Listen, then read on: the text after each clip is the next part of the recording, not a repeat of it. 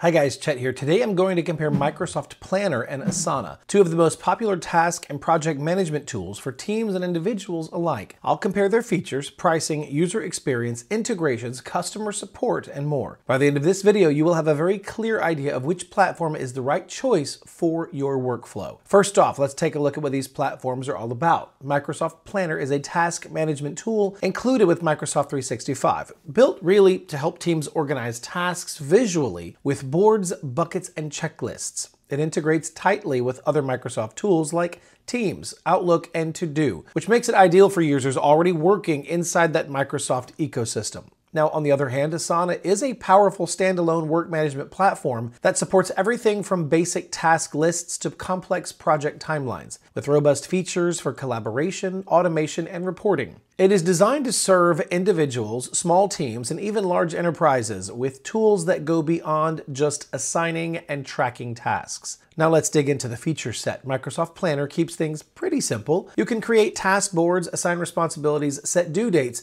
and even monitor progress through a visual dashboard. It's great for internal teams that need basic task organization, and it shines when combined with Microsoft To Do for personal task tracking. However, it does lack the advanced workflows, automation, and reporting that some teams might need. Asana, in contrast, comes packed with advanced tools like timeline views, workload management, rules-based automation, custom fields, and forms. Plus, its goal tracking and reporting tools are a big advantage for managers who want insights into team productivity. If you need more than just to-do lists and task boards, Asana gives you much more flexibility. Next up, let's talk about user experience. Microsoft Planner's design is simple and easy to use, especially if you already know your way around other Microsoft 365 apps. It doesn't take much time to figure out, and since it is part of Microsoft's ecosystem, everything will connect smoothly. You can attach files and sync tasks without any trouble. Asana's interface is also clean and user-friendly, but it gives you more options. You can see your work in different ways like Kanban boards, lists, timelines, or calendars. This makes it easier to organize your tasks the way you prefer. Plus, both the mobile app and browser version work really well and look great. When it comes to integrations, Microsoft Planner works really well with other Microsoft apps like Teams, Outlook, OneDrive, and To Do, but outside of the Microsoft world, it really doesn't offer much. On the other hand, Asana connects with tons of tools like